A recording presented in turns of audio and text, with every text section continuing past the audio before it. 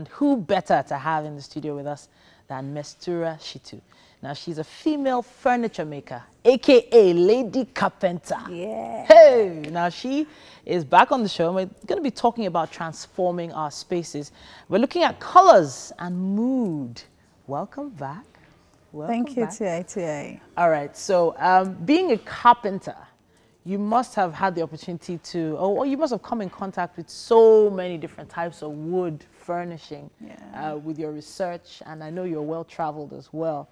What is it about the color of furniture that really affects your mood? Thank you, Titi. Good morning, everyone. Okay, so talking about colors, a lot of us don't really know that colors has a lot of effect on us. And when you enter a space, the type of colors you have in there determine the person's personality and also the style of the owner of the house. Okay. So we have different type of colors, and it's also we have different effects. Like we're talking about red furniture now. It evokes energy. Okay. Yeah, it increases your energy level, and it also pumps a lot of adrenaline. So if you have, if you have red in a space, like you have so many red, and you're feeling so energized, you're not sure why this is happening, but it's because of the colors in that space. Okay. Then if you have, like, say, blue in a space, that's actually like the direct opposite of red. Oh. It calms your nerves down, and it's very refreshing. And you have such colors in bedrooms and all that, Okay. Yeah. So you could have red in like a family room? Yes, you can have red in, or maybe your walkway. Yes, you can have, because red is daring, is bold, you know, so you can have. So like I'm wearing a lot of red. Yeah, I could see that. And the energy has been on another level. Yeah, that's what it does. And that's why it's also one of the major colors for Valentine. It's Valentine's Day. Yeah. Okay, There's love in the hair. Okay, I'm not going to go there with you. All I'm right. not going there with you. So stay. But when it comes to furnishings, I feel like, so I've heard of redwood before. Yeah. Right? I've heard of oak. I've heard of, so many different types. Yeah.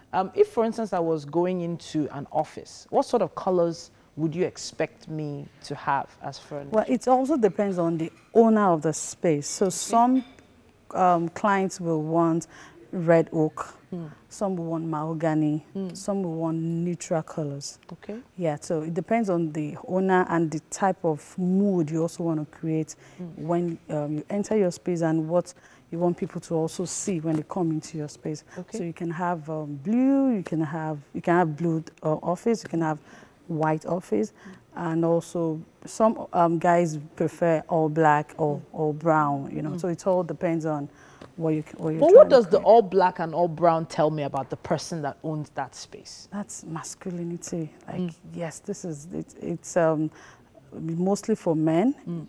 Well, hardly will you see a woman having such spaces, but black denotes like, okay, masculinity. This space is actually for, you know, a male gender.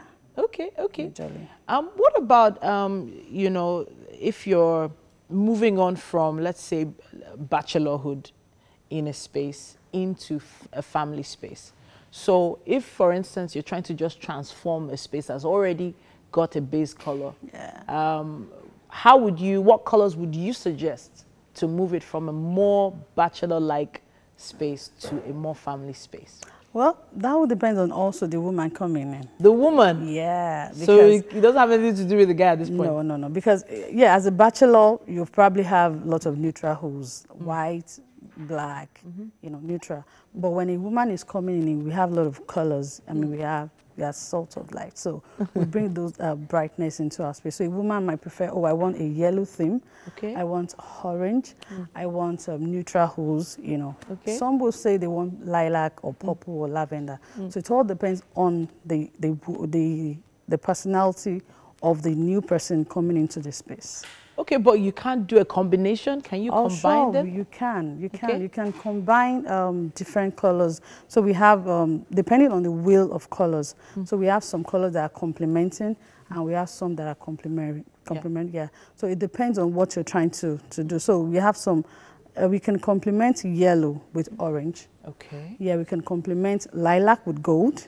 Lilac and gold depict luxury. class.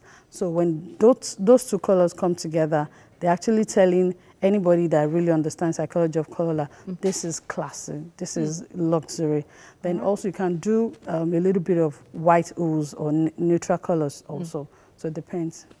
Okay, so I would love your advice on a children's room theme that is not too color riot-ish, because a lot of the time you get the cartoon characters that have every single color under the sun. But for, you know, a modest family who wants to just, you know, try something new in a children's space, what colors would you advise they choose? Well, children, talking about, it depends on their gender. So male, I mean, the boys will prefer blue, different kinds of shades of blue.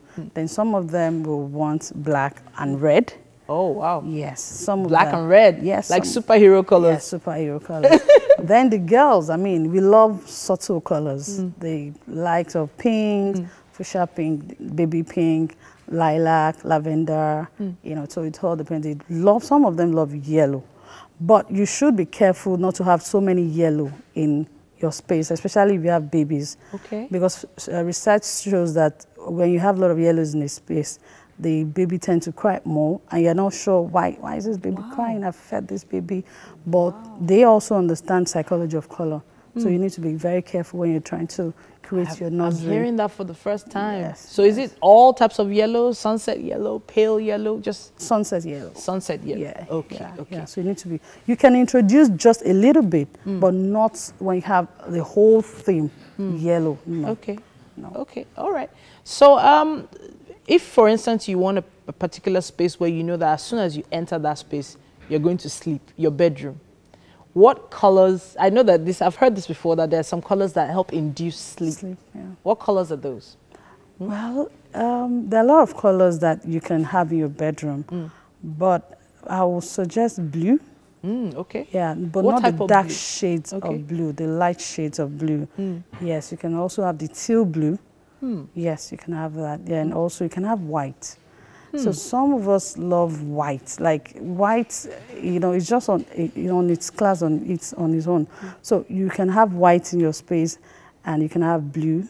But having orange, some warm colors, might not allow you to have that feel that, okay, I want to go into my bedroom and sleep. Okay. So you're fighting some energies in the room that you can't really explain. Wow. But you need to use the warm colors that will tone every form of energy down in your space. I'm not sure if it's true. I heard that there's some colors that attract mosquitoes more. Am I just, you know? Well, is it true? I don't think so. You don't think so? No, I don't really? think so. I heard that there's some colors that attract mosquitoes to your room more. I don't know. I'm going to Google that colors? one. Dark colors like black. That there'll be more mosquitoes in your room. I don't think so. You don't think so? I don't think so. Okay, I disagree with that. I've always wanted to ask that question. But we have loads of space for you to ask your questions online. You can do that with our hashtag WakeUpNigeria on TVC. It's always great having you in the studio. Thank you very much.